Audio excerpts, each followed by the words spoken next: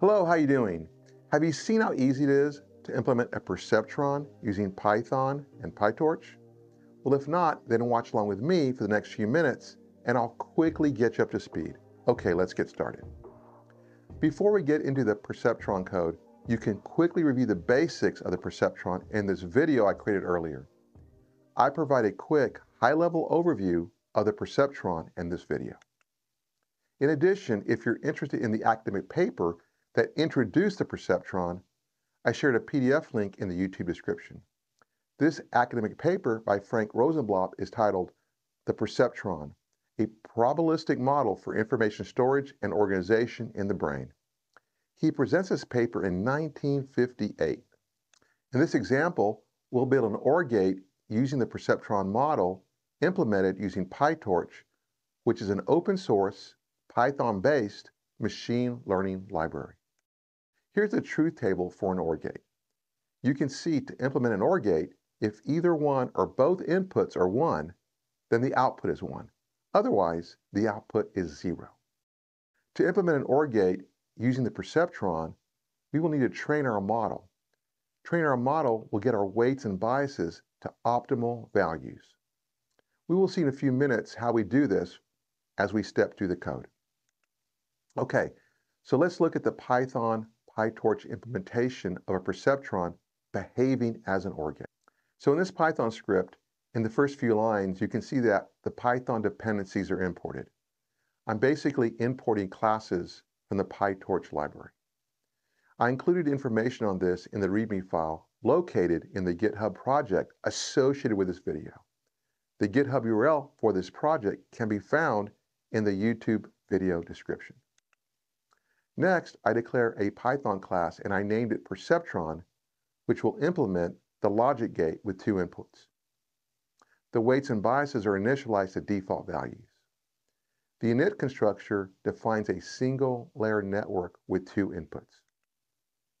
Next, I override the forward method with my own activation logic. I define a sigmoid function for this activation logic.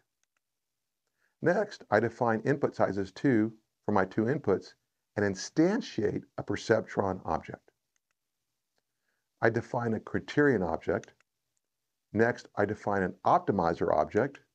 Next, I define my training data. Then I define my corresponding labels to the input training data. These labels represent our desired predicted values given the respective input training data. Next, I will train the model using the training data and the labels. I define the epochs, which is the maximum number of training iterations to perform in this loop. The first step in this training loop is to set the model into training mode. Next, I perform a forward pass on the model with the training data. Then I calculate the loss by passing the expected results in the form of the label. Then we perform a backward pass which executes an incremental optimization of the weights and biases. Every 100th epoch iteration, we print out the epoch counter and the loss value. And with each train iteration, the loss becomes smaller and smaller. After training, it's time to evaluate the perceptron model. We move the model into evaluate mode. We then test the model by passing in the training data. We get the predicted output and we print it out. And you can see from the results that our perceptron model has been trained correctly and is behaving as an OR gate. Okay, so feel free to download this Python code. The GitHub URL is in the YouTube description. And you can see how easy it is to implement an OR gate with a perceptron model using PyTorch. If you look at the GitHub project, I also included an example of the perceptron implementing an AND gate as well as a NOT gate. Okay, thanks for watching. This video, along with all the other videos in this playlist, are listed in the YouTube description. I invite you to watch other videos on my channel. If you like the way I'm sharing this content, please consider subscribing.